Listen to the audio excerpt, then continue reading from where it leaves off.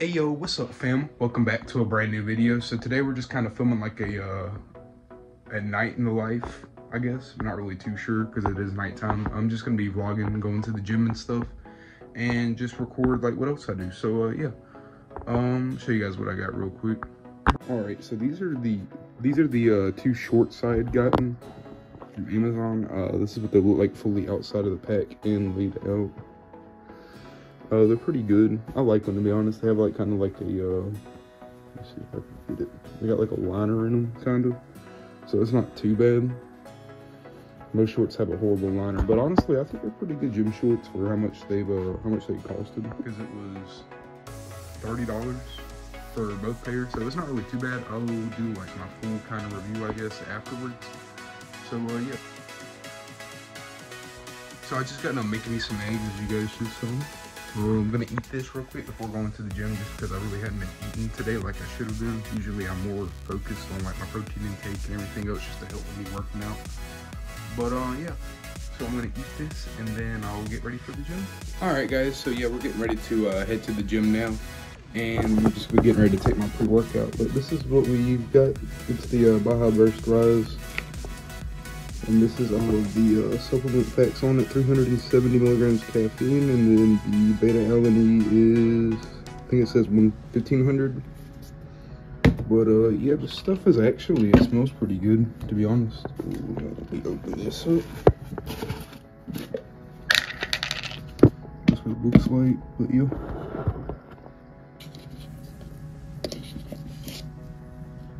It's a very fine powdered pre-workout. But yeah, I'm gonna go ahead and get in the car, and I'll probably pick this up when I'm out there. So yeah, see you guys then.